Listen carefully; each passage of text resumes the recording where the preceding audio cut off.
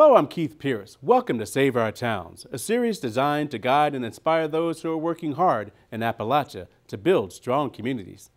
This is a special bonus episode to provide coverage of and lessons from the lead poisoning tragedy in Flint, Michigan, and how that city's experience might pertain to you.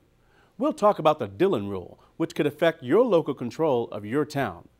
First, our executive producer, Andrea Brunet, travels to Flint to offer this brief look at how a Virginia Tech professor and his students exposed lead levels in drinking water, despite attempts to belittle their work. When Leanne Walters of Flint brought her daughter and twin boys to Virginia Tech, people could see what the family had been dealing with. One of the 4-year-old twins was hard hit by lead poisoning in the drinking water. He is no longer as big or healthy as his brother. Speaking after the public forum on campus, Walters said the hardest part of the water crisis was not being heard, knowing that my child had been poisoned and that it was happening to other kids in the city and nobody cared. As the world now knows, a team of Virginia Tech students and their professors cared. They packed up water testing kits and sent them to Flint residents, and they even created an instruction video. Turn the tap off and place the caps onto all 3 of our bottles. Despite the team's results and the people's continuing protests, government officials continued to assure Flint residents that their water was safe. They worked so hard to discredit us, even though now we know they did know that there was a problem. Early on, the GM plant knew water from the Flint River was corrosive because it was damaging their engine parts. The Virginia Tech team even taught an elementary school class how to test for lead, and the children replicated the scientists' results. These 4th graders could see the difference, and they could change the water out and see what lead was precipitating. Professor Mark Edwards and the student team kept plugging away. They made repeated trips to Flint. They spoke up about the medical effects on children. They supported residents at public meetings and gave voice to residents who were ignored. Since the science was straightforward, many people now assert this slow response to solve this crisis has much to do with the socioeconomic state of the city rather than the lack of science. Now the FBI is investigating, along with Congress and the Environmental Protection Agency's Criminal Investigation Division. A switch in the drinking water supply was made from Detroit to the Flint River to save money. But why weren't anti-corrosion agents added to the water after the switch was made?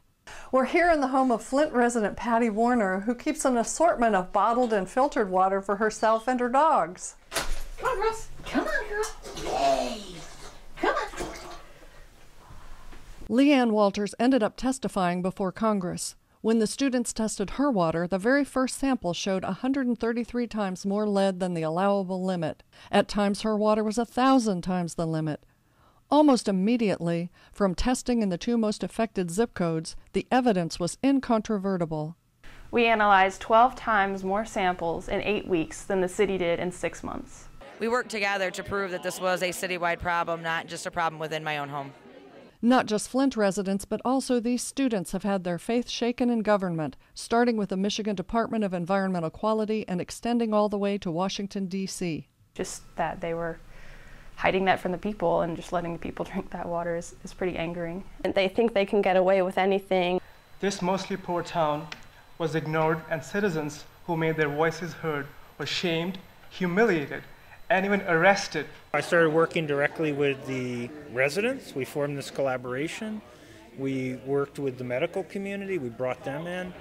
And it really took all of those people to reach that critical mass of moral courage to pull off this miracle. Convincing and passionate points of view from Michigan mother Leanne Walters and Professor Mark Edwards.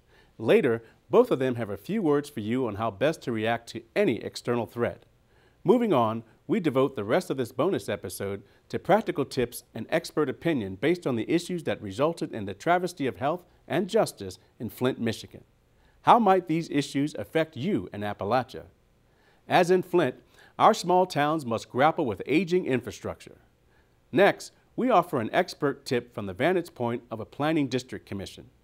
These are entities throughout Virginia that might find ways to help replace your aging water and sewer infrastructure.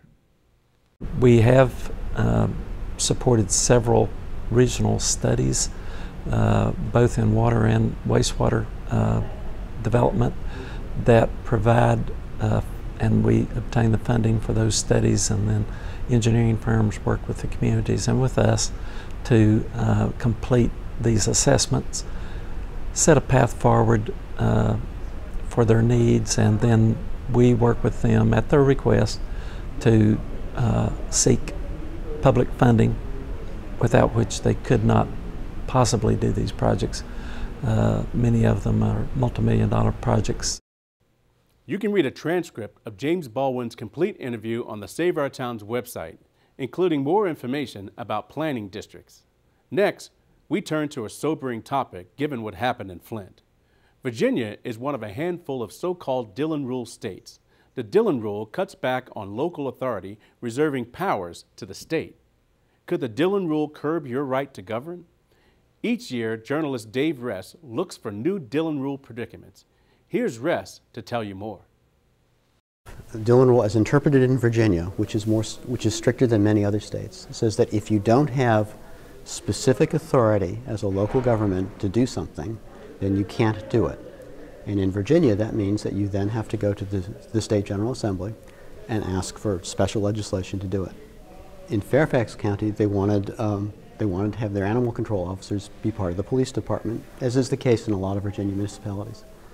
In order to make that happen, the Fairfax Board of Supervisors were unable to simply say, oh, we're going to call animal control part of the police department. They had to come up to Richmond and say, can we please have animal control be part of the police department? Similar, another little example of that is the town of South Hill, down near the North Carolina line, wanted to have its town treasurer be its finance director. They wanted to basically call him or her that. That also requires legislation. You can read a transcript of Ress's complete interview on the Save Our Towns website, including more insights for town leaders about how the Dillon Rule is applied in the Commonwealth. Speaking at the congressional hearing on lead in drinking water, Representative Dan Kildee, who represents Flint, testified that during the time when the water became unsafe and residents were being misled, emergency managers, not local leaders, wielded absolute control. In a special Save Our Towns interview in Flint, he says more about the impact on democracy. Under state law, the state itself took over the city of Flint, suspended democracy, and made a whole series of decisions that would never have been made by people who were directly accountable to their neighbors. I mean, the idea of using the Flint River as our primary water source, saving a few dollars by not treating the water. Nobody in local government that has to go to the grocery store and explain their decisions to their neighbors would ever make that kind of choice. Democracy is not just about the decisions that are made, but the quality of those decisions being affected by the fact that we actually are among the people, we are from the people affected by those choices. In Flint, on the town council, Eric Mays helped and supported residents in their battles over drinking water from day one, according to Leanne Walters. In a special Save Our Towns interview, he talks more about the experience which elected leaders saw their powers taken away. I was disappointed when the emergency manager kind of made a mockery of our vote, didn't take it seriously, didn't dialogue with us, and just put out a press soundbite to try to make that vote look like it was not a serious vote and we didn't know what we were talking about. And even though we know elected officials, their intelligence, their due diligence varies, it's just what we believe in as the best system of democracy. Throughout the life of Save Our Towns, we've introduced you to two experts in each episode from the Virginia Tech faculty and from the Virginia Cooperative Extension. This time, we bring back two whose work pertains to drinking water. Leanne Kremidas works on access to safe drinking water and appropriate wastewater treatment in Appalachia. She manages projects, sometimes involving students, that help isolated communities which are often reliant on private water systems. These are more susceptible to contaminants such as E. coli and lead if homeowners lack the resources to manage treatment. She hopes to end the practice of discharging untreated household waste directly into streams.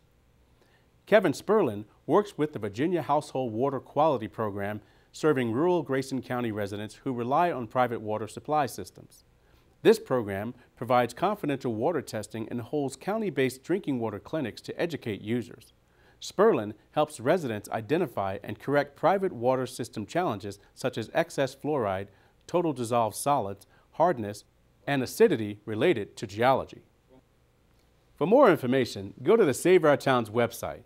You'll find Cremitas under the VT Projects tab and Sperlin under the Extension tab. This concludes our report from Flint and its lessons for you, along with some suggestions about how to keep your local governance intact and pay for improvements to your aging water and sewer systems. We'll end with those words of encouragement and advice we promised you. First, you'll hear Dr. Guru Ghosh from Virginia Tech, followed by Leanne Walters, closing with Dr. Edwards. Thanks for watching. It takes moral courage, it takes moral leadership to be able to stand up to the establishment, whether it be political, whether it be social, whether it be academic. Do your research. Do your research. Look for somebody in that field, reach out to them. So, you know, determination is all powerful in this world. So that's the lesson I've learned. But you need help. You need allies. You got to reach out to people and form alliance. But you just never give up. Ever, never, ever give up.